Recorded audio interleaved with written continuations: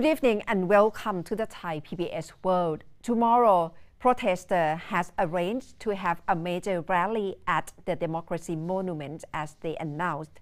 But today before tomorrow, it turned out to be quite chaotic at the site as the police officer has arrested 21 activists.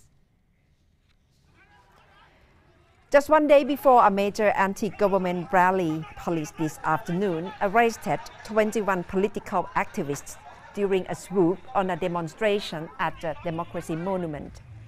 There was a chaotic scene as policemen dragged one of the activists, Jatupat Bunpatra Raksa, from the top of a pickup truck and bundled him into a waiting police van as dozens of demonstrators screamed in protest. Jatupat is better known as Pai Dawdin, who has been staging intermittent anti-government activities since the military coup in 2014.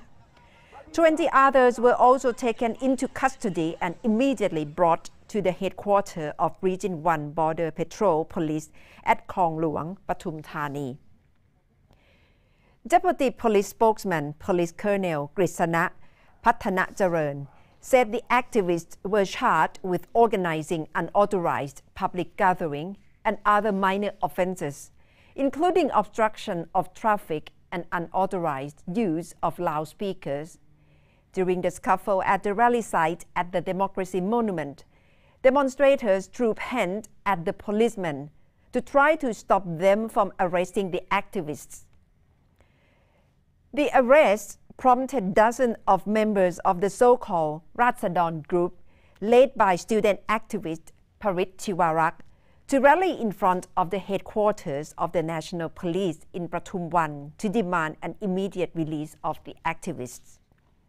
Police said the confrontation today was sparked by the demonstrators' refusal to move away from the road to clear the way for a royal motorcade on its way to the Temple of the Emerald Buddha.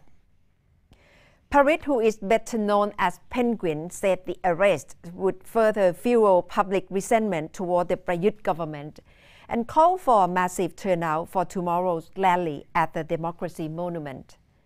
At the time of our reporting, the 21 activists are still being held in police custody.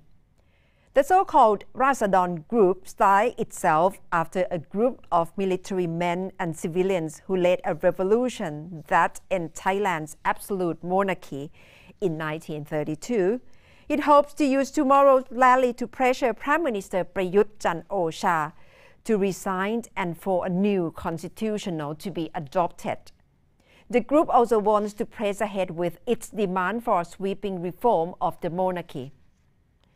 Meanwhile, Suthep Thuksuban, who led the months-long street protest against the Yingluck government that triggered the military coup in 2014, said today he will mobilize people to show on Ratchadamnern Avenue to greet the motorcade of His Majesty the King.